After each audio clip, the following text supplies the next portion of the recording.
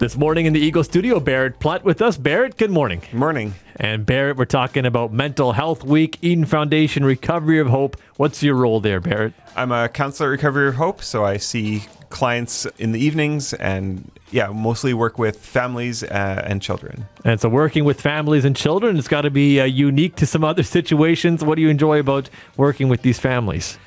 I think I really enjoy working with families and children, with parents and children at the same time, solving problems together. I think often parents come to me when they're feeling kind of like at their wits' end about how to work with their kids.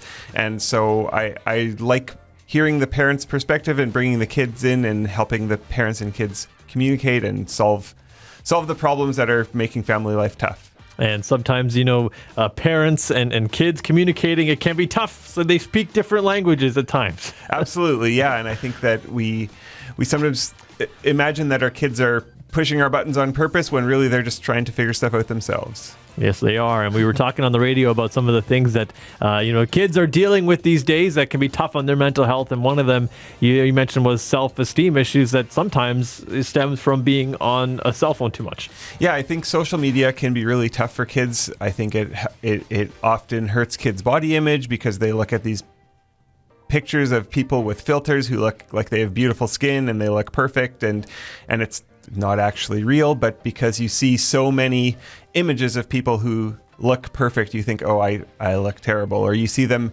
having these great adventures and living what looks like amazing lives, and you think, my life isn't anything like that. Well, how could I be happy?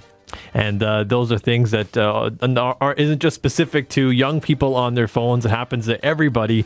And so kind of slowing that down, are there ways you can do that or take time off the phone? Because we all really enjoy doing it. Right. Yeah, I think it's really hard to just say, okay, I'm not going to be on my phone. Mm-hmm. It's a lot easier to say what you're going to do instead. So instead of going on my phone this afternoon, I'm going to draw a picture, or I'm going to go for a walk outside or something like that. I'm going to go play basketball with my dad or with my kid.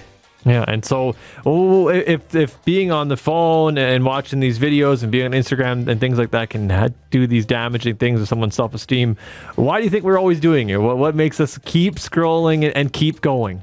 Well, I mean, at the far end of the scale, phones can actually be like a diagnosable addiction, right? Mm-hmm. So I think that the tech companies are smart. They want us to look at ads, and they want us to scroll through the phones as much as possible. The more our eyes are on the screen, the more chance they have to make money from us. Absolutely. They make it that way, right?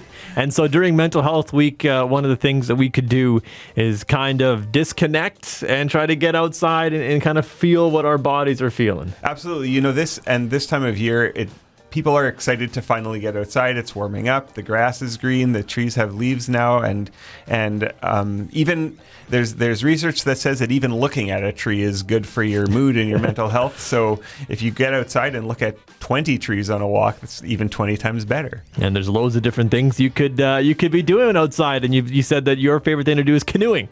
Yeah, we go canoeing in the wilderness. We try to get out a couple of times a summer, and I mean that's perfect for cell phone addiction, because where we go, we can often get to places where there isn't even cell phone service. Yeah, and one tip and your cell phone's gone. That's right.